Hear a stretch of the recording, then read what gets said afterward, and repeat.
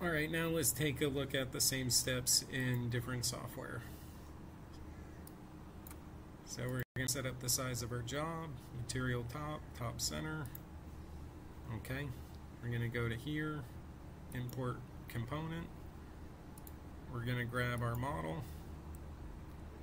Okay, we're going to center it. Position and import. I'm going to go to a front view, right? So how I normally do this is I just put everything up top and then import, and that gives us our model. Now from here, what I want to do is draw a square. Alright, so that gives us a boundary to contain the toolpath. The other thing I want to do too is I want to make it less tall. So I'm going to select it and I'll use this button here. So now I can turn down how tall it is or how high the embossment is. I'll say OK to that. Alright, so that adjusted my design and we now have a boundary to contain with.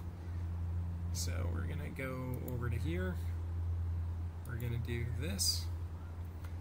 This is looking at the stock geometry and telling you information about the setup. I'm going to say OK. From here we're going to select our tool, right? So I'm going to use an 1/8 inch ball mill. Alright, I'm going to pick on this boundary selected vector. This is a raster style. Let's go ahead and calculate. Alright, so this does like some cleanup stuff.